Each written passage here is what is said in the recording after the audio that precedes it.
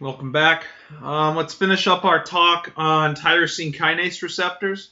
Okay, so recall from the last video we had a receptor tyrosine kinase, and recall that we had 3 critical tyrosine residues on it, right? And on each of these critical tyrosine residues, we had the opposite beta subunit phosphorylated, right? So what we ended up with is 3 critical tyrosine residues, and each of them was phosphorylated, right? Okay, so 3 critical tyrosine residues. So if we had our setup like this, so if each one of these represents that this is the beta 1 subunit and this is the beta 2 subunit, recall that in one catalysis, the beta 1 acted as the catalytic domain and phosphorylated 3 tyrosine residues on the beta 2. And in the second case, beta 2 is the catalytically active protein, and it phosphorylated 3 critical tyrosine residues on beta 1. So they phosphorylate each other, and this process was called autophosphorylation. Autophosphorylation, okay? Sometimes you'll even hear it referred to as cross-phosphorylation. It's the same thing, okay? But the net effect is, let's say this was beta 1. The net effect is we get 3 critical tyrosine residues on each beta subunit, and they get phosphorylated, okay? Now, one thing that we really didn't make apparent in the last video is that this activates the tyrosine kinase receptor, okay? So effectively, what it means to be activated for this particular receptor is that things can bind to it, okay? And we'll get to that in just a minute. What's important to understand now is that not only can the receptor tyrosine kinase, not only can it phosphorylate its partner beta subunit, but it can also do the same things to other intracellular proteins. And now what we're going to do is we're going to talk about the initial biosignaling cascade effect of the tyrosine kinase receptor. Okay, so the first thing that's gonna come here and get phosphorylated is going to be a protein called IRS1. Okay, and essentially it's just gonna be a protein. So here's going to be IRS1, and IRS1 just stands for insulin receptor signal 1. Okay, it's a protein, and this protein, there's several important things about it. Number one, it's going to get phosphorylated at tyrosine residues. Okay, so it's just like the actual other beta subunit, right? Okay, so in the case of the beta subunits, those got phosphorylated on tyrosine residues. Insulin receptor signal 1 can do that as well. So this phosphate right here, it ultimately came from one of the beta subunits. The phosphate came from the ATP, but the actual catalysis was catalyzed by the beta subunit. Okay, so you get phosphorylated tyrosine residues in IRS1. Okay, now there's something else that's important about IRS1, and we're actually going to see this in several other proteins here. Okay, the protein has something called an SH2 domain.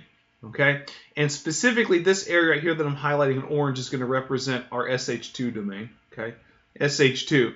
And essentially what SH2 domain means is that it's a component of a particular protein that's specific for binding to phosphotyrosine residues. Okay, so if you have a protein that has tyrosine residues and they're phosphorylated, SH2 domains of other proteins can bind to them. Okay, so for instance, what we'll see is there's actually an SH2 domain that can actually bind here. Okay, so I hope that makes sense. So if you have an SH2 domain, it's going to bind to phosphotyrosine residues and other proteins. Okay, so IRS1 has one of those.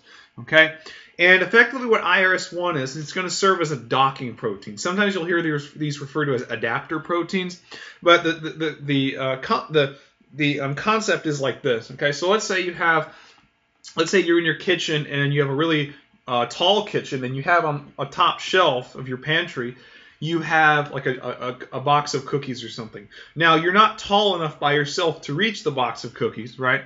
But you know those things that they advertise on TV, those grabbers, where it's like that long stick with the tongs at the end, and you could push a button on one end and it would like grab things, right? The grabber. You probably know what I'm talking about. So in other words, you couldn't directly get in contact with the cookies, but you could indirectly through the means of the grabber. Well, in this case, the grabber is analogous to IRS1. Okay, so what we have to realize is that the insulin receptor, or the tyrosine kinase receptor in general, cannot go into the depths of the cytoplasm and affect things there. It has to bring things up to it, to the membrane, because it's confined there, right? So if you were to bind an adapter protein to the tyrosine kinase receptor, then things can come to the tyrosine kinase receptor and bind there, okay? Because the tyrosine kinase receptor cannot come into the cytoplasm because it's confined to the membrane. So to get things done deeper inside the cell, you have to sort of branch things off from the membrane where the receptor is, okay? So IRS1 does that, okay? It's effectively, you could sort of consider the intracellular proteins as your box of cookies, and IRS1 is sort of bridging the receptor and those cookies, or in our case, the proteins, okay? So IRS1 is your docking protein or your adapter protein, okay? Now IRS1 is going to bind another protein, and this protein, which also has SH2 domain, this protein is this one, and this protein is called GRB2. This is GRB2. This stands for growth factor receptor bound protein 2, okay? And growth factor receptor bound protein 2 also has an SH2 domain. You notice here at this point, right, that it's also bound to the phosphotyrosine residue of IRS1. Because remember, IRS1 got phosphorylated by the tyrosine kinase receptor, right? So GRB2 can also bind there as well, okay? Now, what we're going to see in GRB2, it also has another domain. And this domain I'm going to do, let's say I do this in gray, okay? GRB2 has another domain, okay? And this domain is called SH3, okay? Now, to distinguish it from SH2, okay? So this is 3. And what SH2 does is it binds to the phosphotyrosine residues. SH3 is different. It binds to proline-rich sequences in proteins. So if you have a protein that has a proline-rich sequence, it's likely to bind to the SH3 region of proteins. And specifically, there's one particular protein that tends to bind to GRB2, and that's going to be our son of sevenless. It's a strange name. So this protein right here is going to be son of sevenless, also called SOS. Okay, SOS is called it's called son of sevenless, but the type of protein it is a guanosine nucleotide exchange factor. Okay, and if you remember if you watched the G protein video, we talked a little bit about guanine nucleotide exchange factors. What they are is they're essentially enzymes that exchange bound GDP for GTP. So let's come over here and do an example. Let's say I have a protein. Let's say I have a protein that's inactive and it has bound GDP. So this is your inactive protein, right? Inactive. And effectively, what the guanosine nucleotide exchange factor does is, and we'll put NEF nucleotide exchange factor. What it does is it basically causes the release of GDP, okay, and effectively it binds GTP, okay, and then the protein becomes active, right? So usually in the case of these proteins, they're acting on G proteins. Okay, so normally remember G proteins are active when they have bound GTP and inactive when they have bound GDP. So son of sevenless, what it's going to do is it's going to catalyze the removal of GDP from a G protein and attach GTP. Okay, so the protein that it's going to act on is a protein called RAS. Okay, you may have heard of RAS before. Okay, RAS is a G protein. So this is RAS.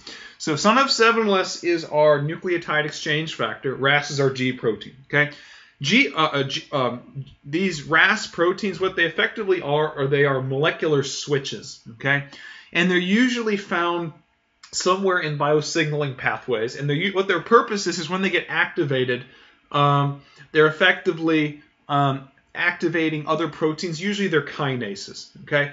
So what you're going to find is that GDP will leave, right? So now you should have bound GTP attached to RAS, okay? So ultimately when SOS gets activated by binding to the SH3 domain of GRB2, SOS activates RAS by causing it to bind GTP, and then RAS becomes activated, okay? Now, when RAS becomes activated, it binds another protein, and this is a kinase, okay? This protein is called RAF1, and sometimes you'll even see it abbreviated CRAF, okay? CRAF, basically what RAF is, this is RAF proto-oncogene, so it's RAF proto-oncogene serine threonine protein kinase, that's the full name. So RAF proto-oncogene serine threonine protein kinase. Okay, and again, this is a kinase. Okay, so when RAS gets activated, by SOS, by binding GTP, it binds RAF1 and activates RAF1. So what do we see up to this point? Well, if we take a little zoom out, okay, what we're effectively seeing, if we come up here and look at the big picture, is we're seeing what? We're seeing the assembly of a multi-enzyme protein complex, okay? This is really the first case where we're starting to see something like this. This is a very cool thing. So what we're seeing is multiple proteins assembling, and they're ultimately going to lead to what's going to be referred to as a mitogen activating protein kinase cascade. Okay, but ultimately what this multi-enzyme complex is going to do is it's going to activate particular proteins in the pathway of insulin. Now, what I want to be perfectly clear about is this, okay? Tyrosine kinase receptors are not just found with insulin. They're found with other things like IGF-1, epidermal growth factor, usually growth factors. But what I want to make perfectly clear is that these biosignaling proteins can change depending on which particular hormone we're talking about, whether it's epidermal growth factor or insulin or whatnot. This pathway has to do with insulin specifically, but just know that these downstream second messengers can change, okay? But the point is that we have this multi-enzyme complex getting together, and it's going to activate other proteins, okay? So at this point, let's zoom back in. And we've just activated RAF1. Now, RAF1 is going to activate, in the case of insulin, a protein called MEK. Okay, so this protein is going to be MEK. Okay, and it turns out that in the phosphorylated state, MEK is active. Okay, now, is it important to really understand how many times it gets phosphorylated? Not really. Just understand that what we're seeing right here is an example of something called a mitogen activated protein kinase cascade. Okay, so the point is that when RAF1 becomes activated, it phosphorylates MEK. Okay, now again, when you phosphorylate MEK, it becomes active. Okay, so now when MEK becomes activated, it's going to act as a kinase as well, and it's going to phosphorylate another protein called MEK. Excuse me, ERK. That was MEK. It phosphorylates ERK, E-R-K. Okay. So ERK becomes phosphorylated by MEK, okay? So then we get this. We get ERK, excuse me, it's supposed to be a K. We get ERK with a phosphate, right? That's terribly drawn. You know, let me just go ahead and redo that, just so it's a little bit neater. So we get ERK that has a phosphate on it, right? Again, not perfect, but oh well. So ERK becomes activated, okay? Now, it turns out that ERK when it's phosphorylated, it can actually enter the nucleus. So ERK in the phosphorylated state is going to come into the nucleus, and it's going to phosphorylate a protein called ELK1. Okay, so here's ELK1, and it's going to get phosphorylated by ERK. Okay, now ELK1 acts as a transcription factor. Okay. So when ELK1 is phosphorylated, it dimerizes with another protein called SRF. Okay, so if you have SRF here, right, in the non-phosphorylated state, which is this one, it's separate from SRF. But as soon as ELK1 gets phosphorylated, ELK1 with the phosphate dimerizes with SRF, and you get a complex. Okay, and this complex, effectively what it does is it binds to the DNA. Okay, so this whole complex right here is going to bind to the DNA, and then of course you're going to get mRNA, right? It's going to do transcription, right? You get mRNA, that exits here, and then you get a protein. Okay, so again, the ELK1 and SRF, those are transcription factors. They dimerize and they bind to the DNA at specific segments and induce transcription of certain genes, and then ultimately that leads to a protein eventually. Okay, so what have we seen with this insulin cascade? Well, what we've seen is that we first of all assemble a fairly large protein complex that ultimately serves to activate a kinase cascade. Specifically, the kinase cascade here is termed a mitogen activated protein kinase cascade. Now, why is it called mitogen activating? The reason is because generally things that bind to tyrosine kinase receptors are mitogens. What's a mitogen? Well, mitosis is cell division. Okay, so generally things that induce cell division, proliferation, things like that, those are generally termed mitogens for that reason because they induce mitosis. So generally, because these pathways typically activate mitosis, the things that bind to the receptor are termed mitogens, and so the cascade proteins are called mitogen activating protein kinases. Okay, so that's just some terminology for you. So let's do a little recap. So recall that beta 1 phosphorylated 3 critical tyrosine residues on beta 2, and beta 2 did the same thing to beta 1, right? So we have 3 critical phosphotyrosine residues on each beta subunit. And it turns out that that IRS1, which is insulin receptor signal 1, can specifically bind to those phosphotyrosine residues at its SH2 domain. And one important thing that comes out of this is the SH2 domain is a protein a sequence that specifically targets phosphotyrosine residues. Okay, so IRS1 has that, but it itself gets phosphorylated by the tyrosine kinase receptor, right? So it gets phosphorylated here. That's what this is supposed to be. Okay, and then it binds GRB2. Now the GRB2 protein, which is growth factor receptor bound protein 2, also has an SH2 domain, right? And that binds to the tyrosine. The phosphotyrosine on IRS1, but the GRB2 also has an SH3 domain. And recall SH3 was a domain on a protein that specifically targets proline-rich sequences in proteins. And it turns out that son of 7-less has a proline-rich sequence, and that's what binds to GRB2. Now, don't ask me why it's called son of 7-less. I don't know. It's a strange name. Just refer to it as SOS, but know that it stands for son of 7-less. And that protein is a guanosine nucleotide exchange factor. So RAS, in its inactive state, has bound GDP, right? And so SOS catalyzes the removal of GDP and its displacement with GTP on RAS, which activates RAS, right? And RAS is a binary molecular on-off switch. And when RAS gets activated, it binds RAF1 and activates RAF1.